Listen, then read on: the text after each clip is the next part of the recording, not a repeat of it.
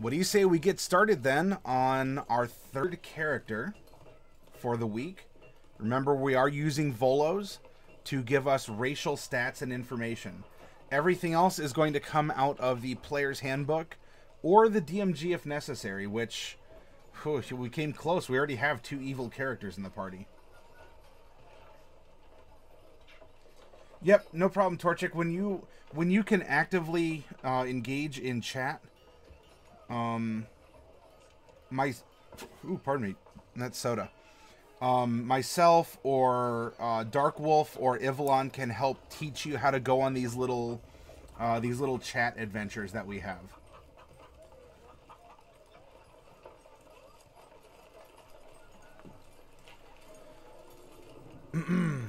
All right, so we have our blank character sheet open.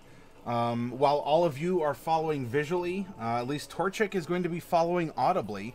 And, of course, our goal is to make sure we can present to both kinds of audiences. So, Torchic, I want you to be the brutally honest Pokemon that you are. And when we finish this character, if you're willing, I'd like your feedback again to let us know how we did in being able to paint a picture to your mind's eye. Could you follow along the character process, or could you build this character in your noggin as we were discussing him or her? And in fact, a him or a her, let's roll a percentile die and find out.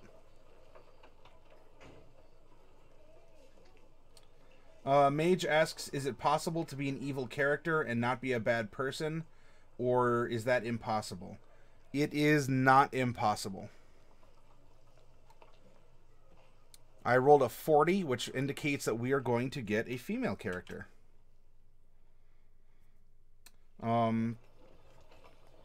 Plunder Loot, or if someone out there wants to address Mage's question, then yeah, it's over 9,000 isn't it, Plunder Loot? Plunder Loot, I don't know if you would like to try and take a stab at Mage's question about, is it possible to be an evil character and not a bad person? Or she asks, is that impossible? Alright, we have a female character, but a female what? We're going to roll that 13-sided die and find out which of the 13 Volo's Guide to Monsters races we are. Hit it. Number 5. 1, 2, 3, 4, 5. Ooh, a Goliath. Interesting, interesting. Okay. Goliaths are kind of half giants. Maybe third giants. I have a 4th edition character who's a female Goliath. She is a rune priest, and her name is Allegrippa.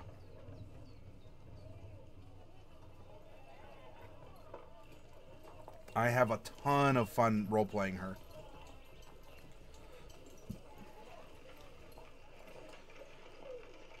Next up, we're going to roll 2 percentile die and find out where on the alignment chart she's going to be. Right? One axis is evil, neutral, good.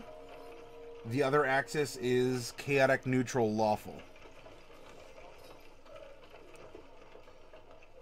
Roll it. 88 and 43, we have another evil character.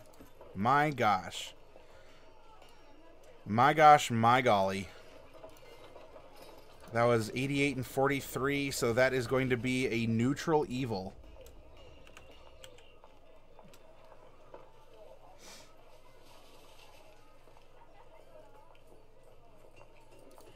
Torchic is giving an example. In Christianity, Adam and Eve eating from the tree was an evil act, but they didn't do it to be mean.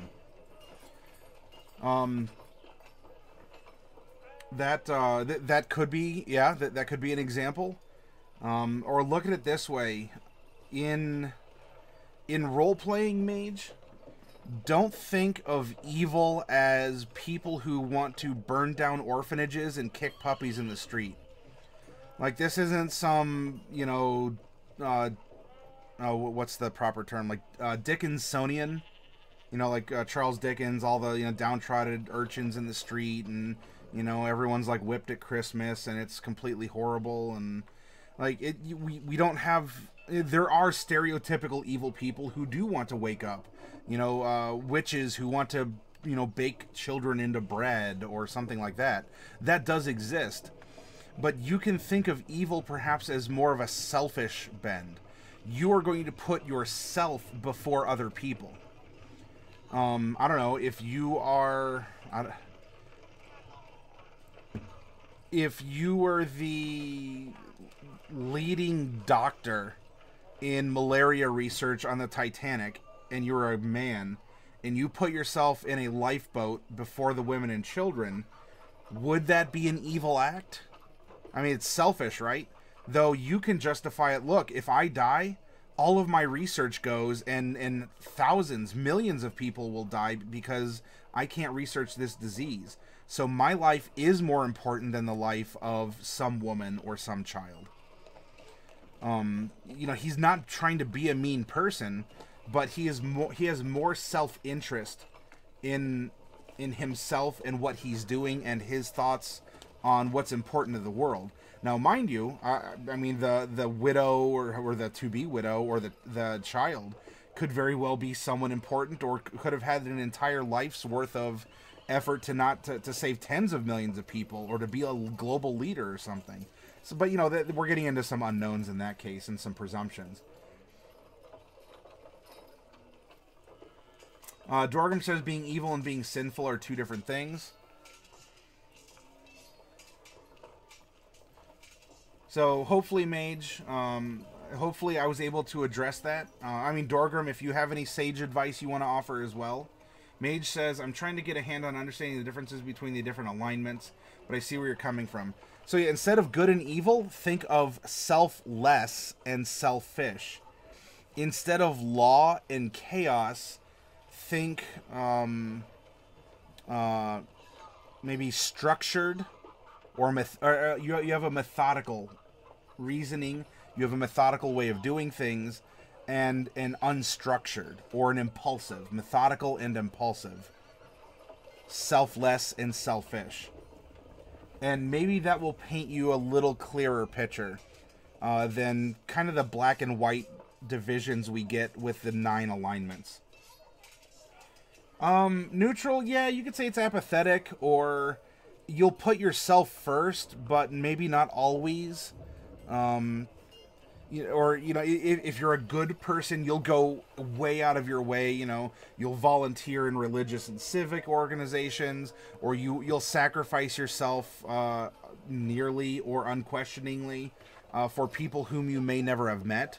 A neutral person may look out for their family, but might not care about the neighbors. A neutral person will pay all of their bills and then maybe give charity, to charity afterwards. But they've made sure that their things are taken care of, or whatever their interest is satisfied before then pursuing an altruistic fashion or choosing to ignore people.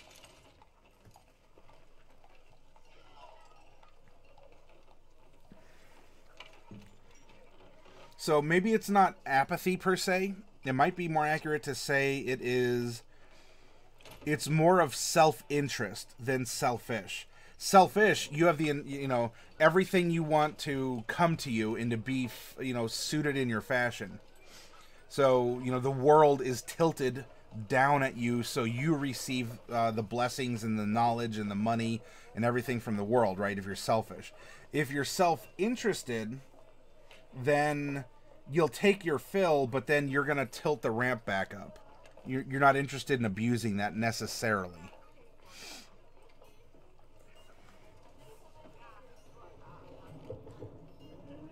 So in this case, we have a neutral evil female Goliath. She's going to be very much interested in her own acts, in her own actions.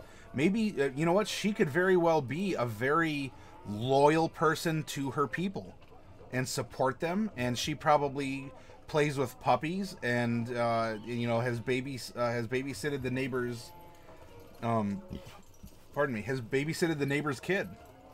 Though outside of her Goliath village, she might be more cold or harsh. We'll get to her personality in a little bit, but I want to try and link that that conversation to what we're doing with our character. It can be mage, and you see a lot of memes about alignment, and you know, alignment was a lot more stratified in prior editions. It was very emphasized. In this one, it exists. It exists more formally actually than in 4th edition, though it's not as structured.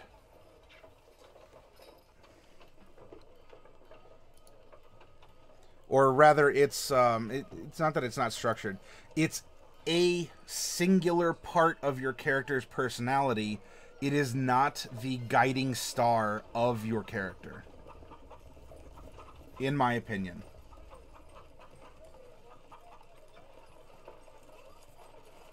Good advice, Dorgrim. Alright, so neutral evil, female Goliath. When we roll into our class, if she is a cleric or a paladin, then there is a bonus chance for something a little different. What level is she? We're going to go back to roll 1 percentile dice set. 58. That is right on the cusp of 13. Level 13. That means we are going to get a few ability score improvements, or ASIs, or as they're also known, stat bumps. That means you get +2 to 1 ability, or +1 to 2 abilities, or if your DM allows it, you can take a feat. I am fine giving characters feats, and we're going to roll and see of the 3 she gets. She's going to get 1 at 4, 1 at 8, and 1 at 12. We're going to see how many of these 3 end up being feats instead of stat bumps. We rolled a 58, so they're all going to be ASIs. Now, for her background, we're going to roll this D13 again and find out which background she has. A 5. Ah, she is a folk hero. A folk hero to her people. There are D10 origins to being a folk hero in the player's handbook, and we're going to roll and see which kind she is. A number 8. I'm simply going to type in number 8 next to her name. I don't know what 8 is, and frankly, at this point, it doesn't matter. This is a placeholder. We'll explore that in a little bit. To finish her personality, I'm going to roll 2d8 and 3d6. 5 and 4 for her personality traits. 6, 6, and 2 for her ideals, bonds, and flaws, respectively. These are just placeholders. Again, I am not concerned with what they mean just yet. Now we come to the class. That is going to be a big, shiny gold D12 that my hat is partially blocking. There we go. Remember, if we get cleric or paladin, we're going to get some special options. 4. A druid. Ah, okay.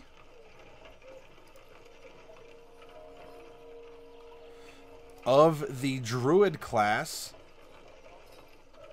there are 2 different specialties. You can be Circle of the Land, which is a spellcaster, or Circle of the Moon, which is more of a shapeshifter druid. Odds or evens, respectively. I'm going to roll the D12 again. 1, that is Circle of the Land, indicating she's going to be a more of a spellcasting focused druid. There we go.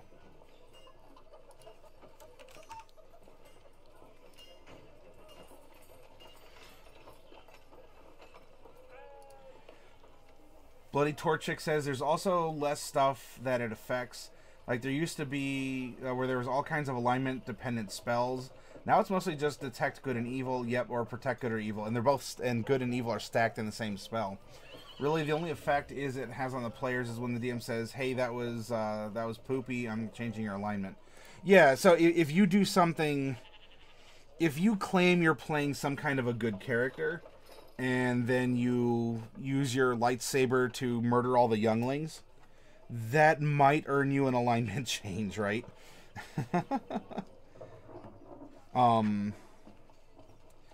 So your alignment can change. There's the closest thing to what you're talking about that still exists, Bloody Torchic, in 5th edition would be a paladin losing their paladinhood because they're not upholding their vows.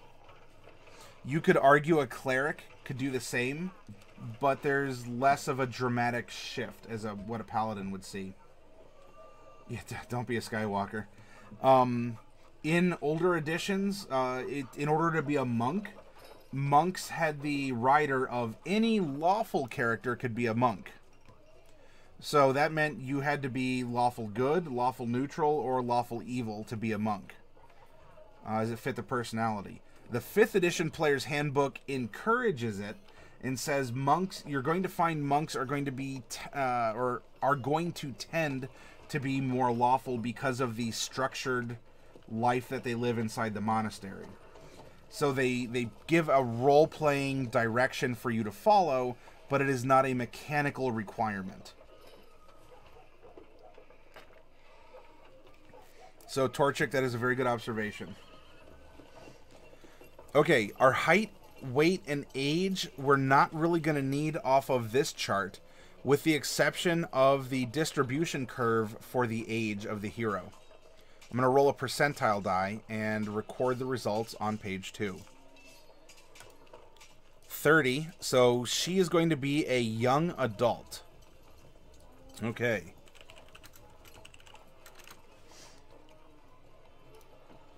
We are finished with the spreadsheet portion of the generation. Now we're going to go to Matty Morg's guide, to Volo's guide, to monsters as player characters, a guide. Of course, I did that for a little bit of fun-in-cheek flourish. Did I say fun-in-cheek or tongue-in-cheek? Anyway, you get what I'm saying.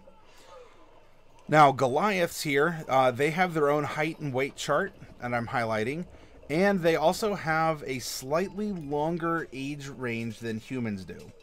As you can see, that is modified here as well. Let's begin by producing her physical stature. Goliaths start at 6 foot 2 inches, and we are going to add 2d10 inches to that height. Load up 2d10, hit roll. We're adding 16 inches, meaning that she is going to be 7 foot 6 inches tall.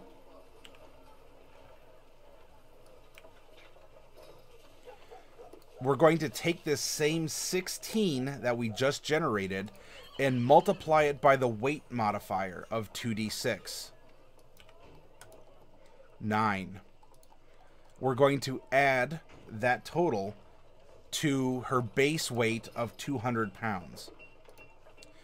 So let's see. So we have 6 times 9, that's 4. Carry the 5. That's going to be 145 pounds. So she is 345 pounds. And is 7.5 feet tall.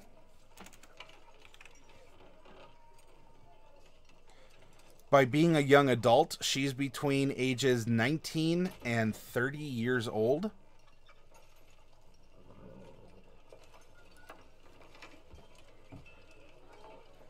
So I'm going to roll a d12. 3. 19, 20. She's 21 years old. There we go.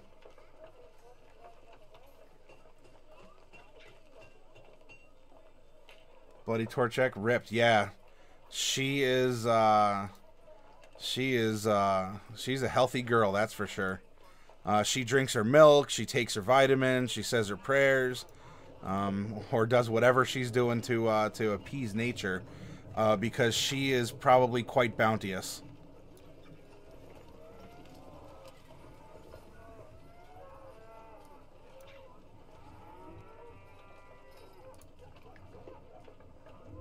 Alright, we are finished now with the random number generation. It's time to begin telling her story and putting in the crunchy bits. We are going to talk about fluff, personality, storytelling. The crunchy bits are math. So, away with you, guide. I don't need you anymore. Now I have opened the Player's Handbook to Chapter 4, which is personality and background. I like starting here because this is what your character did before they were an adventurer. It also helps us to define who she is. What does she do? How does she think? What is her methodology? And by approaching it this way, I find it makes for a little easier storytelling for your character.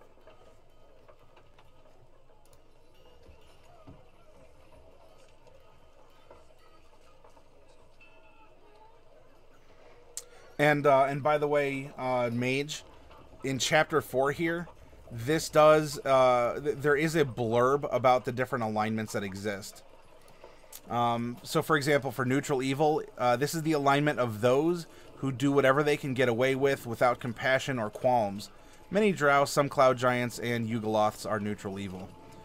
So is this a big philosophical stance on alignment as a fluff or a crunch bit to your character? No, but it is a quick blurb to give you a reference. Pouty Lips, it's good to see you again. How's it going? Would you be willing to dance to Smooth Criminal by Michael Jackson for a sub? I don't know. I can dance a little bit. We get our vampire character to we get our vampire character to dance. I don't have those shoes though that Michael Jackson himself patented in order to be able to get that lean, you know? So I don't think I could faithfully reproduce the dance, Pouty Lips. But if I can, if you are willing or entertaining the idea of subbing, I will do my best to continue to earn that by providing you fun, recreation, knowledge, and a community of fellow tabletop role players and board gamers and such.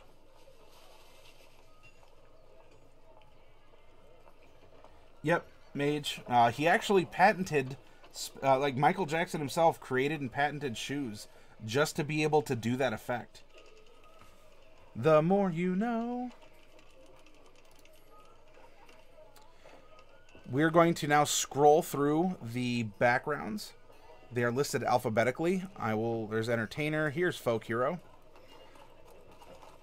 Let's peer into the looking glass and find out more about our Goliath.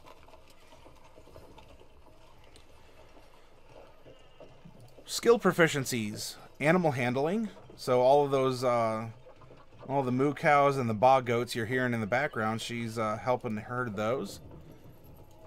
Must be a farmer's girl and kind of grew up on the farm in the countryside here. And survival.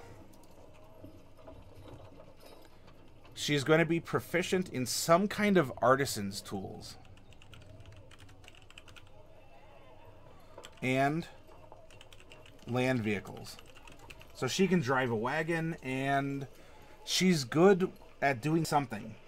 Does she make shoes? Does she make barrels? Does she make wheels?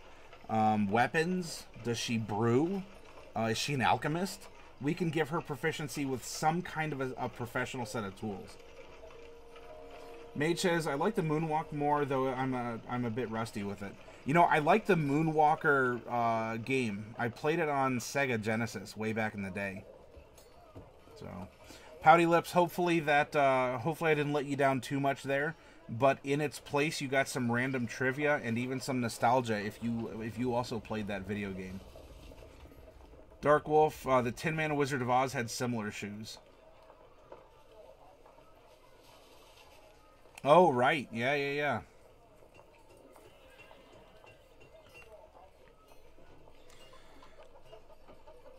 And she's also going to get a little bit of equipment here. She will get a set of that artisan's tools. Now, if this was my character Alagrippa, my 4th edition Goliath character, she carries around, well, she did anyway, a sack full of things from her home village in the mountains. So she had some goat pelts and horns. She had samples of goat milk and yak milk and probably some llama spittle. I was thinking of all kinds of different fun things that she could bring down to try and entice trade to go back to her home village.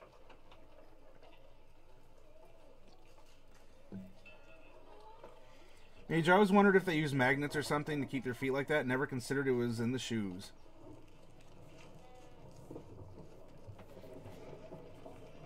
Yeah, if you look it up on, just do a little bit of Google Foo now that you have an expanded frame of reference, and I think you can even see the patent that he made for him.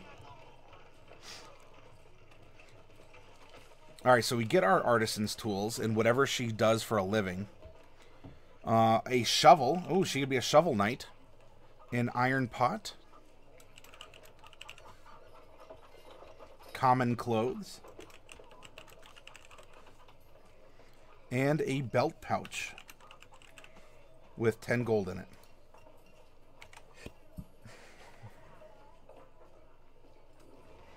Her defining event, we rolled randomly as number 8. Now we're going to take a placeholder and we're going to apply story to it. Her defining event, number 8. A lord rescinded an unpopular decree after I led a symbolic act of protest against it. Ah. So she rebelled in protest against some local governor, perhaps. And, I don't know, maybe Goliaths were apportioned the same ration as other people, even though they're taller and do more work. And she said, no, come on, we're bigger, we deserve more, and you also work us more. If you don't want to give us as much food as like a human, then make us only do a portion of our work. Or, you know, just think of something thematic. In a home game that you're running this character, and talk to your DM. What is a Goliath? Where do I live? What are some cultural aspects? And propose those to your DM also. Come up with a story and say, does this work in your world? And if not, you can negotiate back and forth. You're liking her more and more, Mage. The feature she gets is rustic hospitality. Since you come from the ranks of the common folk, you fit in among them with ease. You can find a place to hide, rest, or recuperate among other commoners, unless you have shown yourself to be a danger to them. They will shield you from the law or anyone else searching for you, though they will not risk their lives for you. So she rose up. Yeah, she's already a tall drink of water here. She rose up among her people, led this rebellion that rescinded some kind of an unpopular decree, and the people are willing to protect her because of that. That's what that background is. Now for her personality. So if you're liking her more and more, well then buckle up, Mage. We still have 5 aspects to her personality to explore. Number 5. I'm confident in my own abilities and do what I can to instill confidence in others. And number 4. I have a strong sense of fair play and always try to find the most equitable solution to arguments. Now we're looking at this and you're like, well, but she's neutral evil. How does that work? Don't worry, we'll get there. Remember, alignment is a part of her personality and we're telling a story. Bubonic, hey, what are we making tonight? A female Goliath Circle of the Land Druid, level 13. And we're just getting to her personality. By the way, she's a big girl. She drank her milk. She probably eats like fresh beef off the farm, and you know, grits and country gravy.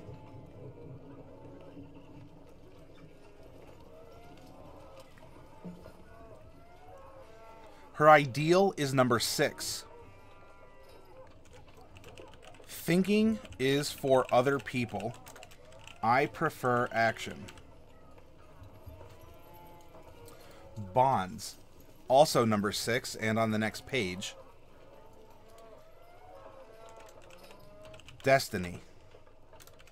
Nothing and no one can steer me away from my higher calling. So she is destined for something, or so she feels. And her flaw, which is number 2, because we are all flawed creatures. I worked the land. I love the land. Oh, wait, hang on. That was ideal? Bond? Wait, what's her flaw? Did I choose something wrong?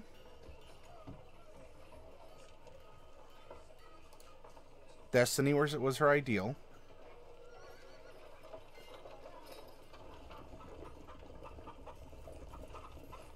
Oh, gotcha. Okay, I was on the wrong page. Her ideal isn't thinking for other people. Her ideal is destiny. Sorry about that. I got confused.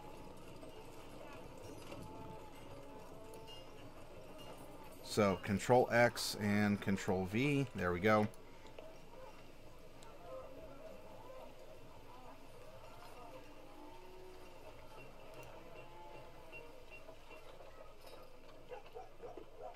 Alright, it was 662. So her bond is number 6. I wish my childhood sweetheart had come with me to pursue my destiny. Oh, she wants to fight beside her her significant other. And now for her flaw, which is number 2. I'm convinced of the significance of my destiny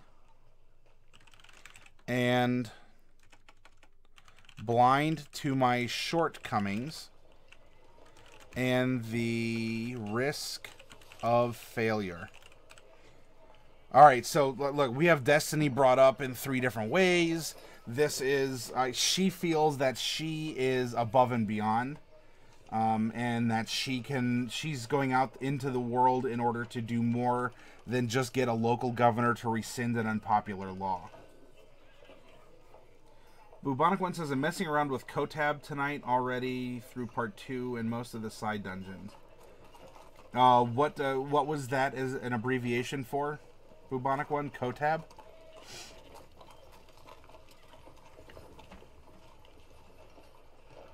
Oh no, and Chemison succumbed to the wandering monster.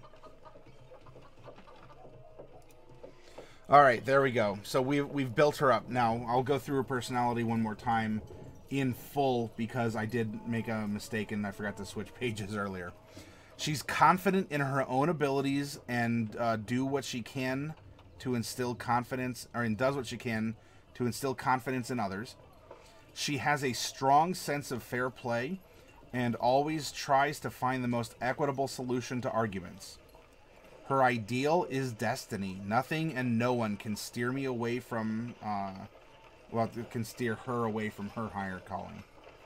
Her bond, I wish my childhood sweetheart had come with me to pursue my destiny. And a flaw, I'm convinced of the significance of my destiny and blind to my shortcomings and the risk of failure. The curse of the Azure Bonds. Gotta love gold box games. At least the last 3 Forgotten Realms ones and the Kryn ones. Oh, so yeah, these are... You were talking about that earlier. The older edition, almost like the MUD games, M-U-D-D, from... early days of gaming. And D&D as well. Alright, that is her background. She got some skills, she got a personality out of it. We learned a lot about her as a character as well. Now it is time to discover what being a Goliath does for her. We're going to open our Volo's Guide to Everything, and we are going to go to the Goliath page. Page 108. As you can see, they are, they're given a big cultural blurb. I would suggest reading this. It's a good primer into the theme of the Goliath and what the developers were going for. Can your Goliaths be different in your world? Very much so. So I'm not going to worry too much about the... the fluff that they've automatically included. I'm only going to worry about the stats because the Goliath as a people can be one way, but she is an individual and we're developing her as an individual. Dorgrim, I might stream Champions of Kryn tomorrow. Bubonic says, look like the evil this week. Hope we don't, yeah. Suddenly the one good person in the party. That'll be fun, won't it?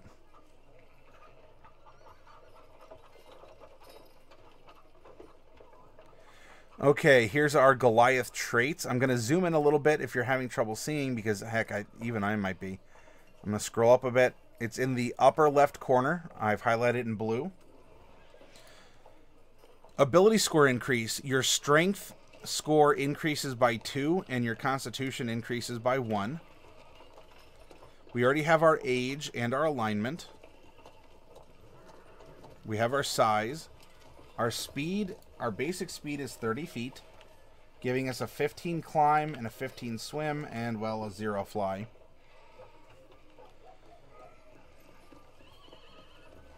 Natural athlete. You have proficiency in the athletics skill. Right up here. Bink.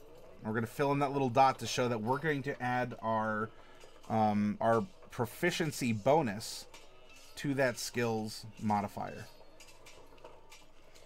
Stone's endurance. You can focus yourself to occasionally shrug off injury. When you take damage, you can use your reaction to roll a d12.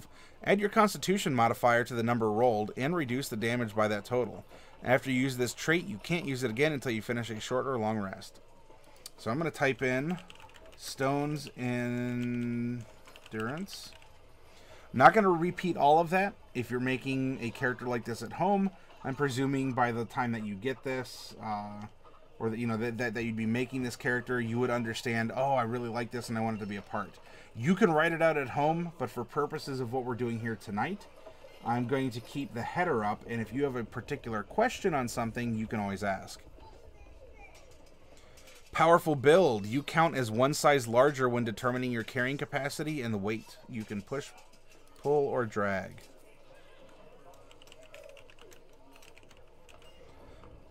In many instances, encumbrance doesn't necessarily come into play. But there is an equation to figure out how much you can push, pull, or drag. Pardon me. Mountain-born. You're acclimated to high altitude, including elevations above 20,000 feet. You're also naturally adapted to cold climates, as described in Chapter 5 in the Dungeon Master's Guide.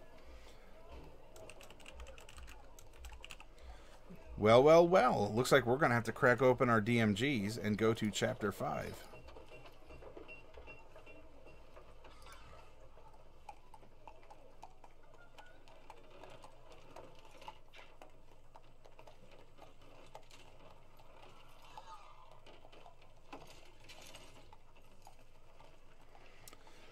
Dungeon features mapping a dungeon, doors, secret doors, ooh, secret, concealed doors.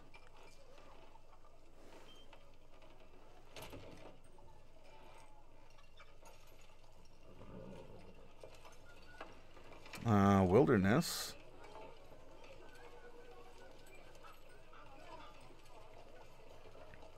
Here we go, extreme cold. Whenever the temperature is at or below 0 degrees Fahrenheit, a creature exposed to the cold must succeed on a DC 10 con saving throw at the end of each hour or gain 1 level of exhaustion. Creatures with resistance or immunity to cold damage are automatically succeed on the saving throw, as do creatures wearing cold weather gear. And creatures naturally adapt to cold climates. So I believe that's what they're getting at here. You're also naturally adapted to cold climates. In that instance, then, we don't have to worry about the conditions of extreme cold. So we will not get exhausted. And for our languages, Common and Giant. Plunderloot says, today's a sad day. Curse of Straw died. Do you want... well, is that something you want to talk about? Or is that a side conversation?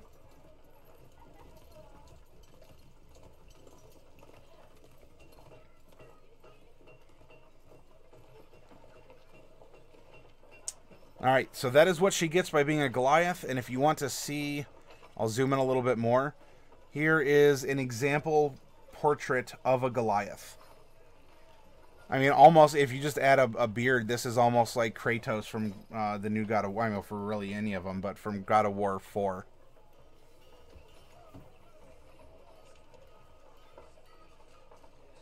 Torchic asks a question. Do you ever post any of these Word docs? Yes, Torchic.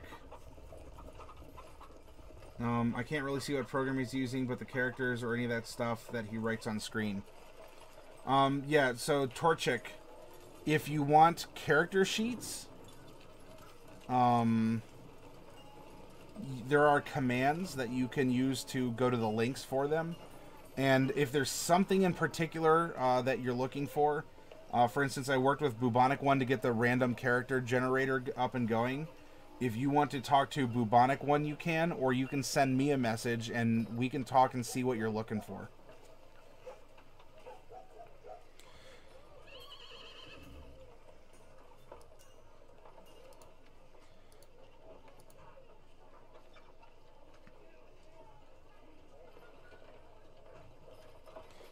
All right, so Goliaths don't have any sub-races. If you wanted to, while they're not necessarily half-giants per se, if you want to do what we do for things like half-elves or even tieflings, and go odds or evens, they favor their giant cultural heritage or their humanoid, or whatever their human cultural heritage, you could do that. Or, I don't know, if you want to distinguish them, if these are people of the stone in the mountains, maybe you have... maybe you've developed something like there are different ethnicities of Goliaths in your world. So you get ones from mountains like the Appalachians. And so maybe they actually have a greenish hue because, you know, those are old mountains, very broken down, still very beautiful, but they're covered with ferns and trees and brush.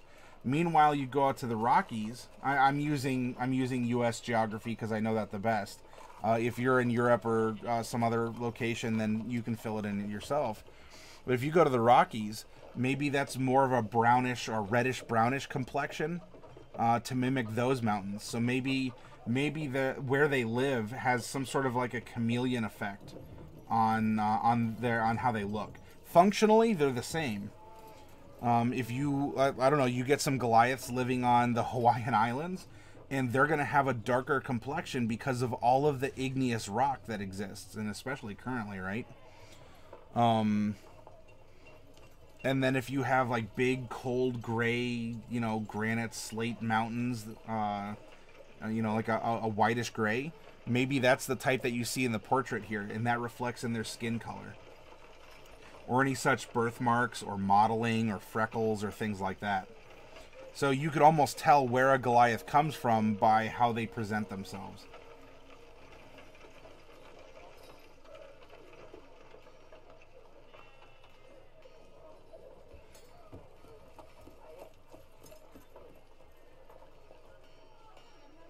Oh, so Bloody Torchic, I'll tell you what, Torchic, when you are free, and when I'm free on Discord, I'll hook you up with some resources, okay, Torchic? Just let me know. Plunderloot says, let's just say we were supposed to try and talk about the issues with what the players were doing, and TUE did not show up to discuss how to fix the issues and salvage it. I felt sad that it happened in this way because it was a highlight of my week, but I feel it's better because, yeah, no, bad game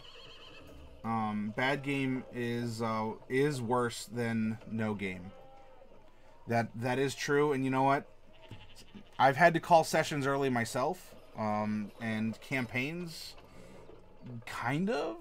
We took quite a break at one point. But you know what, Plunder Loot? There will be more games. There will be other games. This could even free you up to work on your other projects, like your Call of Cthulhu project, or if you want to get, or not, it wasn't Call of Cthulhu. It was Vampire the Masquerade, that kind of a thing.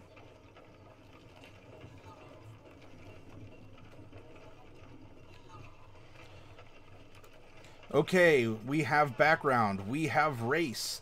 Now we need to add in her class features. Go to D for Druid. She is level 13. So everything in the blue box is what we're going to consider, but don't let your eyes cross. This will be fine, this will be easy. Generating a level 1 character and a level 19 character take almost the exact same amount of time. Well, for the basic character. If we get into like choosing spells, if they're spellcasters, but I mean, to just put the slots in the considerations. Bloody Torchic, Wi-Fi here sucks. I got booted right after I sent my last message. Oh, okay. So Torchic, let me know when you're free on Discord, and I can help get this info to you and take you to like I can guide you to some places to get that content you're looking for. Okay, druids are D8 hit dice casters. They're not the fragile D6 of wizards. And because she is level 13, conveniently, she has 13 D8 hit dice. We are going to get proficiency with light armor, medium armor, and shields. As for weapons, druids get a very interesting array of weapons. I'm just going to write in druid weapons.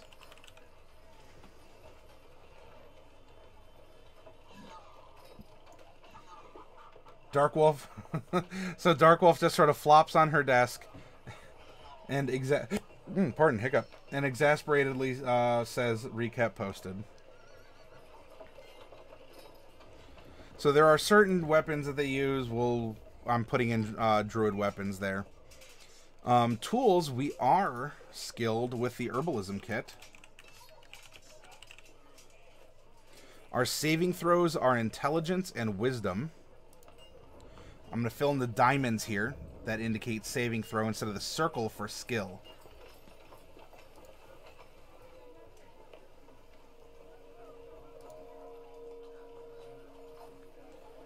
And now we need to determine her skills, and I will go through her personality one more time in order to...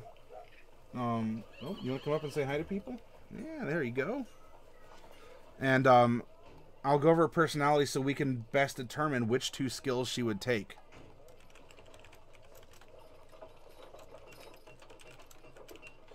She already has animal handling.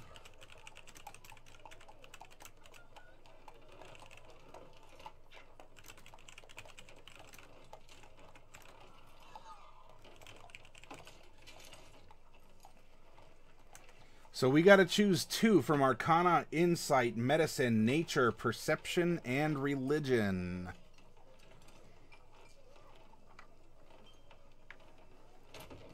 This is her personality. I'm confident in my own abilities and do what I can to instill confidence in others. I have a strong sense of fair play and always try to find the most equitable solution to my arguments. Destiny. Nothing and no one can steer me away from my higher calling. That is her ideal. Her bond is, I wish my childhood sweetheart had come with me to pursue my destiny.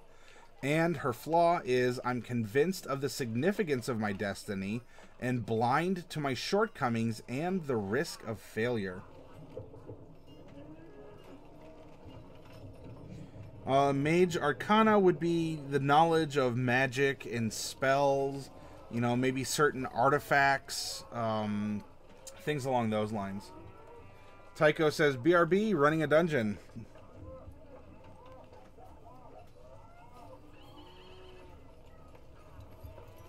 Bubonic One is saying religion and nature. I think I am with you for sure on religion, Bubonic. If she has this overwhelming sense of destiny, she probably got her hands on some different books and has been reading up on folk tales or mythologies or things like that, and that has instilled this sense of greatness. And I'm not against nature either. Oh, Mage is saying nature and religion. Okay, so it seems like the three of us here are thinking nature and religion for her. And remember, nature is the scientific understanding of nature. So you know things by proper names. You can identify, you know, if you go out in the wilds because you're camping, should I wipe with this 3-pointed leaf? You know, that's different than survival, because survival is where can I go to find edible food and potable water. So yeah, I would agree. Religion and nature, I think, are going to make sense for her.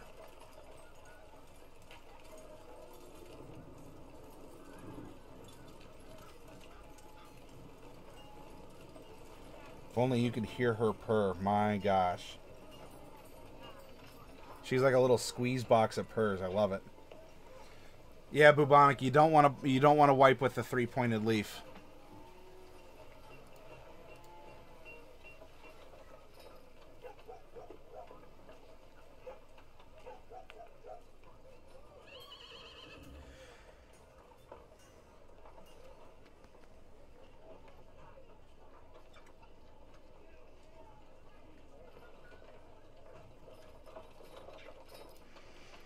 All right, now we can give her some equipment as a part of her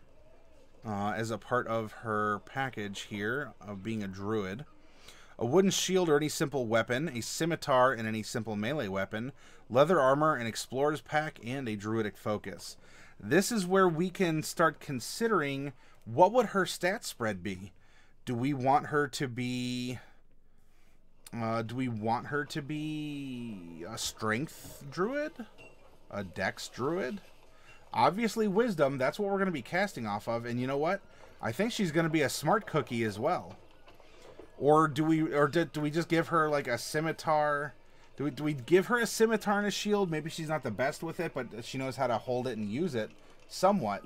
But really, she's like con, int, whiz, and then maybe strength, dex, charisma.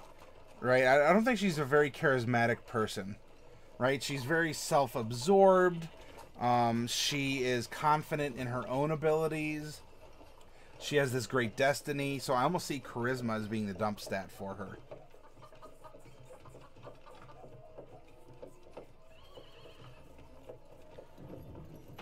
So I might argue something like 15 wisdom.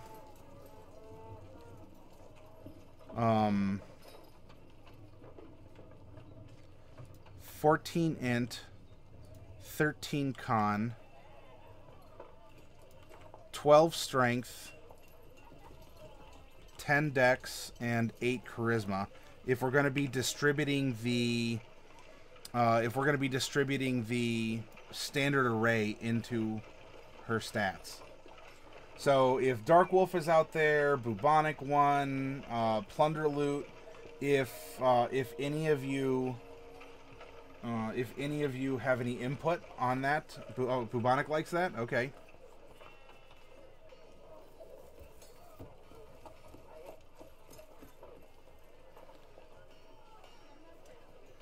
So we'll keep that for right now. I'm not going to commit it just yet because we can have more discussion. Also, the page isn't ready for numbers quite yet. Now, we are also going to be able to speak the secret language of Druidic. Not worrying about spell casting. Forget it exists right now. We are going to then receive Wild Shape.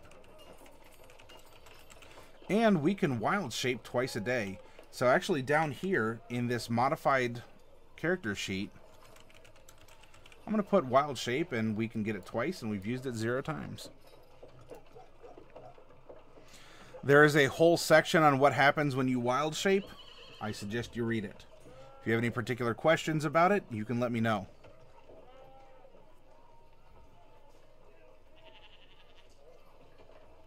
Yeah, Dex and Charisma are interchangeable. This is considering her in her natural state.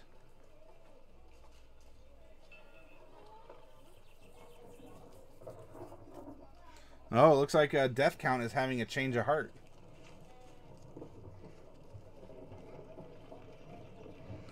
We have chosen our Druid Circle, and we're not high enough yet to get Timeless Body from being a generic Druid.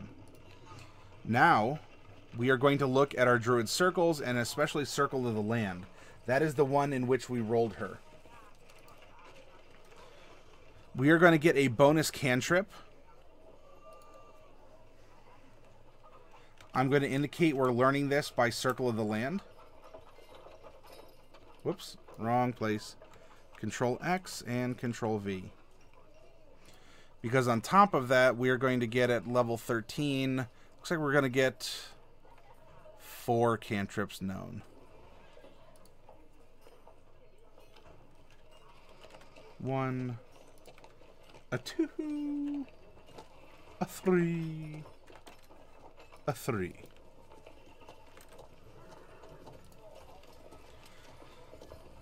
Natural recovery, so we can cast more spells, and we're going to get this as part of our archetype, not by being a druid.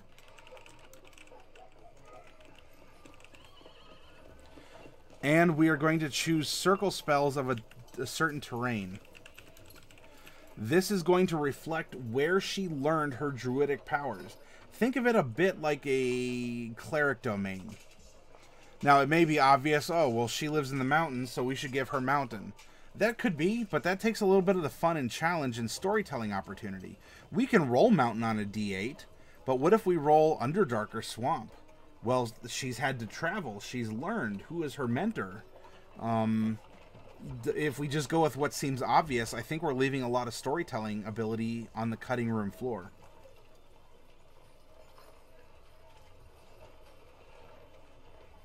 Delcorin is trying out the new dice to no effect. D8. Where did she learn her powers? 2. Along the coast.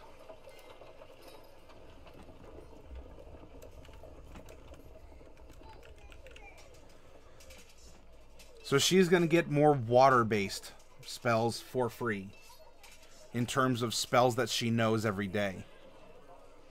She is also going to receive Land Stride. And at this level, she's learned Nature's Sanctuary. No, not Sanctuary, not yet. Nature's Ward. You can't be charmed or frightened by elementals or fae, and you're immune to poison and disease. Isn't that nice?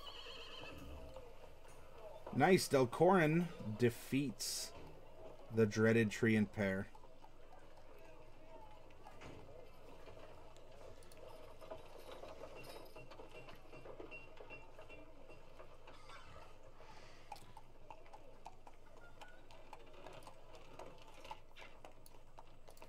Let's put COL here to indicate that is our bonus cantrip.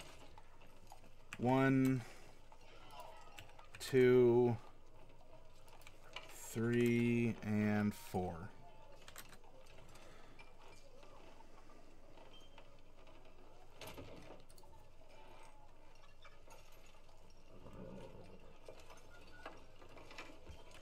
I'm going to put Coast.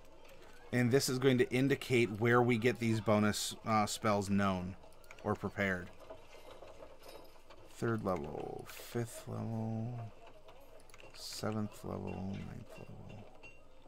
Actually, Hold Person and Spike Growth, I think, are 2nd level spells.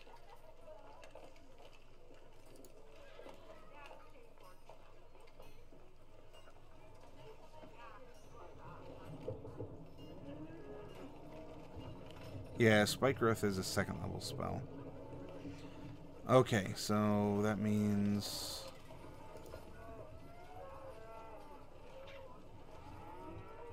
we're simply going to take these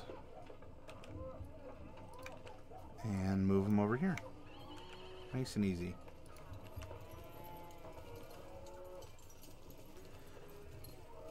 Third, 3rd, 5th, 7th, and 9th.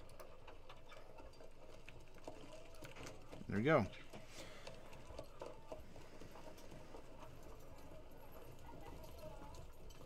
If you want, you could put things like level 3, level 5, kind of like what we do for Bard or Wizard. It's up to you, as long as you're understanding where you're getting the spells from.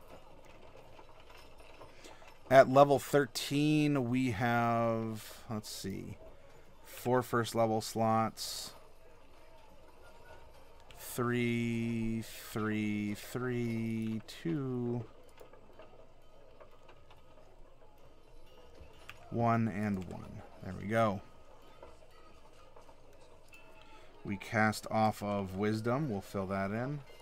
This is Druid, Circle of the Land. Spells prepared. This is going to now depend on our stats. So, thank you for sharing your tail in my nose. This is now where our stats are going to be important, because they're going to fill in the rest of our sheet, and bada bing, bada bang, bada boom, we have a druid.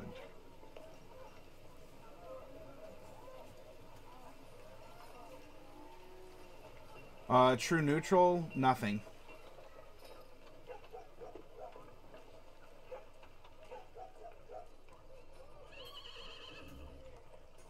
Dark Wolf is correct.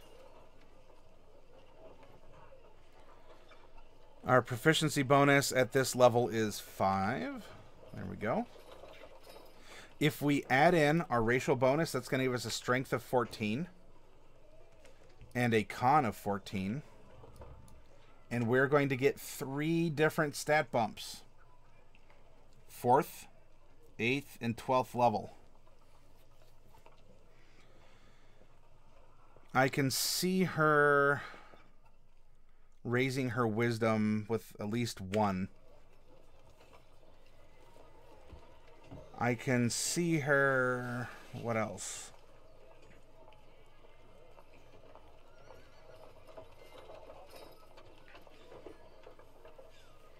If we wanted to max her wisdom, we can, because the second one would be 19. And then the third one, instead of going 2 and 1, we'd go 1 and 2.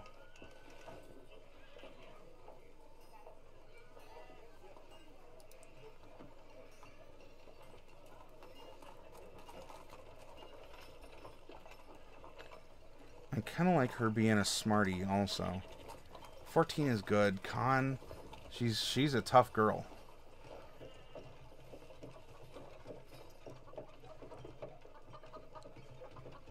If we did increase her wisdom all the way, that would go to 19 with the second stat bump. And then we could save 1 more for something else.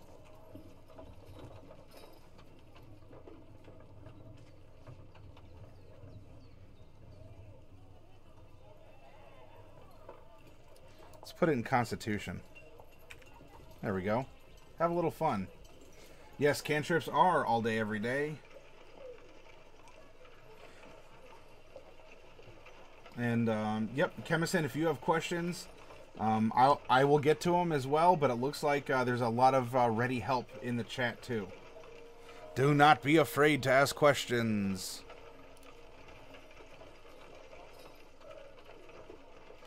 With these scores, now let's generate our modifiers, our ability modifiers. 2, 0, 3, 2, 4, and -1. Now that we have these, well, charisma's easy. We're just gonna copy and paste that -1.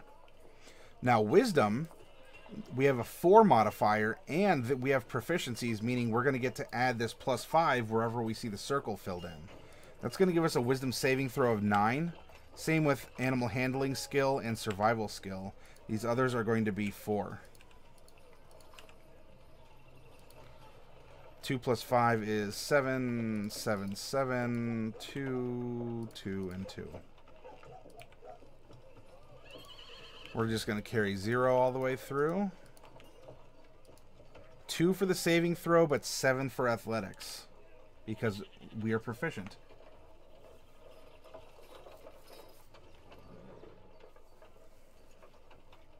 This is going to give her a passive perception of 14 because it's 10 plus her perception mod, which indicates her active awareness around her at all times. We get 0 dark vision. Our initiative bonus is based on our dexterity bonus, so 0. Armor class, we were given leather armor. And that is 11. That is 11 plus your dex mod, which is going to be 0. However, we can add a shield bonus of 2, giving us a 13. Meaning that we took the scimitar and shield. I'm going to indicate we have a shield by filling it in with that click.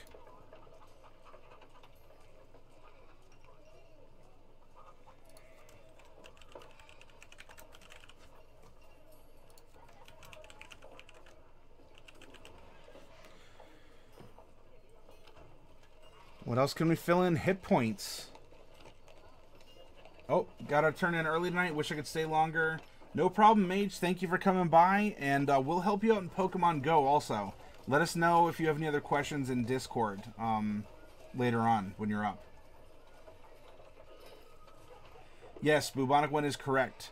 Your cantrips will scale with your level to still be useful. Current hit points. At level 1, you get your maximum hit die, which is an 8 for a druid. Every other level, so in this case meaning 12, she's 13th level. We already did 1 level at 8. This is going to be plus 8 plus 12 times half plus 1 is what I recommend going for your hit point advancement.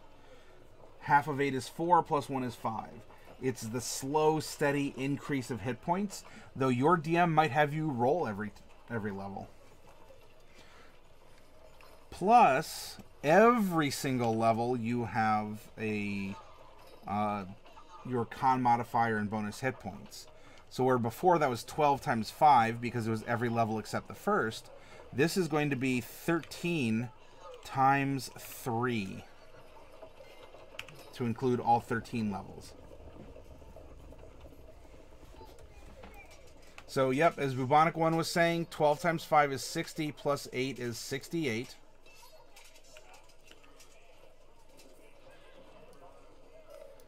Plus 39. So, we're going to get 107. She is a big druid. You want to stand around her in combat unless you don't. She has earned a name now. She is no longer a set of stats. Her scimitar, we can use it off of Dex because it's finesse. We will choose not to because she is a strength-based character. This is going to be 2 plus her proficiency since she is proficient with scimitars for a plus 7 to hit with it. And scimitars deal D6 slashing, I want to say. Let's check it out real quick. Yes, 1d6 slashing. 1d6 plus 2 slashing, because you do get your strength modifier to that. Very good. Okay. Go back to Druid. We can fill in our spell slots on the first page. This was 4, 3, 3, 3. 2, 1, and 1. And if you have blanks here, you can leave them blank. You can X them out, put not applicable. Whatever you'd like. We can also figure out our spell attack bonus. We figured out our scimitar attack bonus, but we're not casting our spells with our muscles. We're attacking with our wisdom. That's going to be 4 plus proficiency. So we are going to roll to hit with our spells at a plus 9. To figure out the save DC of a spell, you add 8 to the attack modifier. So 17.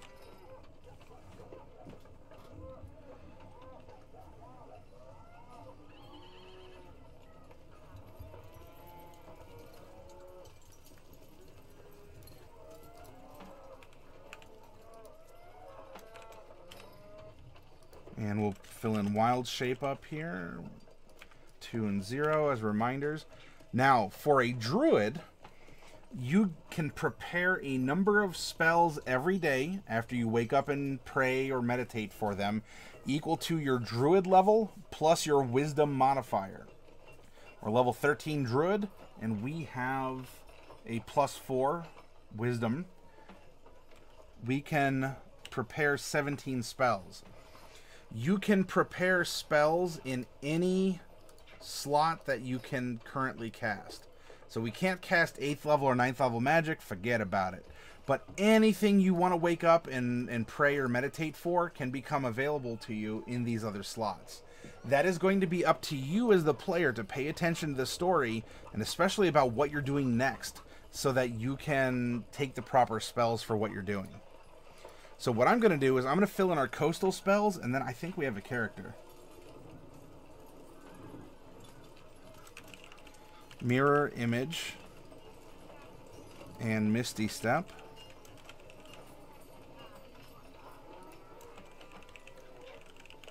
Water Breathing and Water Walk.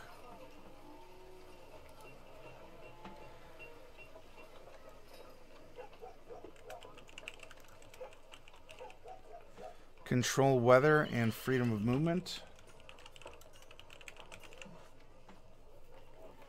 And lastly, we will be blessed with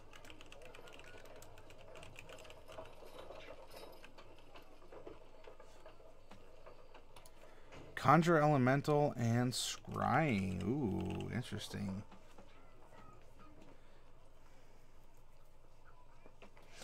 All right, there's our character. This one doesn't necessarily have a companion, but maybe she has a favorite form she turns into, and we could make an entire companion sheet that is a quick and easy access to her favorite form, or we could print off multiples and go about things that way. Yes, we do need to pick out cantrips and such. I don't want to do that immediately. I'm gonna have to get up and take a break here. Plus, this hat's it's trapping in heat. I gotta take this off. So I'm gonna get up and take about a 10-minute break to walk around, get the blood pumping, and we are going to then go into map making for the campaign that we're gonna present on Saturday. Yeah, maybe a grizzly bear bubonic. I mean, what would... You know, she lives in the mountains. She turns into something. Something that lives in the mountains. Oh, she needs a name, too. So, you all can think on that. Anyway, I'm going to take my rest. I'll be back in a little bit.